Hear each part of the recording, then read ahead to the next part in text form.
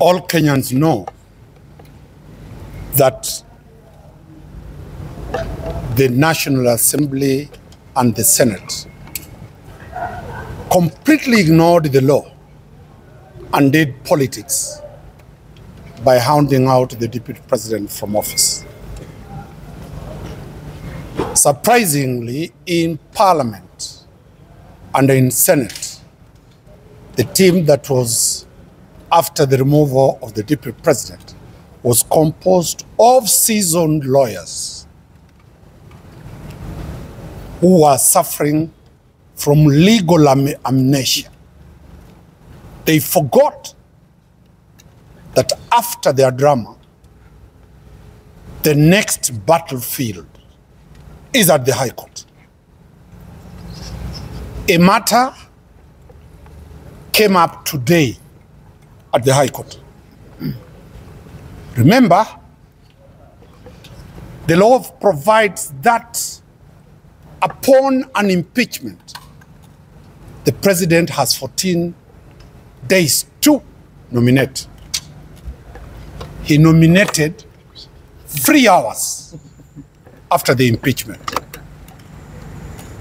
The Constitution provides that Parliament shall have 60 days to deal with this question. Parliament sat within 15 minutes and they gazetted that they have approved Professor Kindiki to be the deputy president nominee. A swearing-in ceremony was arranged at Uhuru Gardens the next day. And that's why I say, Mr. President, your legal team has failed you. You are finding yourself in a crisis created, masterminded by incompetent legal advisors surrounding the head of state. The law on the assumption of office of the deputy president is that upon the determination of this is the person to be appointed, that appointment must be done the next Tuesday after that determination. That Tuesday will be declared a national holiday. That national holiday, that deputy president-elect shall take oath of office between 10 to 2 p.m. What was happening at Uhuru Gardens is a complete sham and an abuse of the constitutional and constitutionalism in Kenya. Today, the state came to pick an order that they have vacated, the interim orders. My clients, Sheria Mtaani, and very many petitioners had filed petitions. They were certified by the judges. The judges referred those matters to the Chief Justice for empanelment on the 18th. The Deputy Chief Justice simply picked the files that had interim orders and brought them to court for them to be vacated. That scheme goes deep into very serious questions of politics. What was the position of the judiciary, the DCJ, in the elections of 2017? We have got to go back to the history. Where is the CJ? The CJ's whereabouts are not there.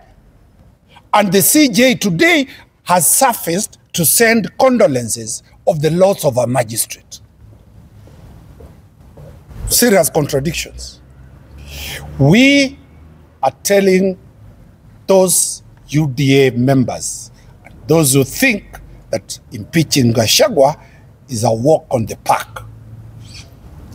We are now in the arena where the Constitution and the law applies. The courts, after the High Court, any party that will lose this matter will go to the Court of Appeal. Any party that will lose this matter will go to the Supreme Court. And I'm telling Kenyans, the deputy president shall be in office until around March 2027, when they will part away and each will form a political party to contest the elections of 2027. We are calling upon the judiciary to follow the law, and I'm appealing to the media.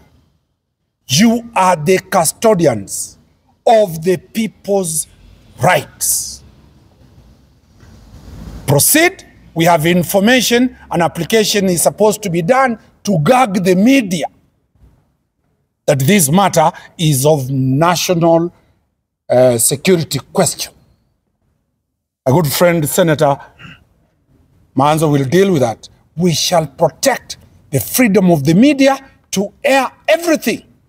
There is no national security question. We will be very ready, alert to defend Rigiji. And Rigiji, with his over 7 million votes, has a right that every Kenyan follows this matter to the end. Aluta continue, and we, as of now, we are aware the security organs have been removed from the deputy presidents, which is contemptuous of the court order. There is no constitutional crisis. There is no constitutional crisis. Anybody raising the question that this matter needs to be dealt with because it's a national constitutional crisis, where is IEBC?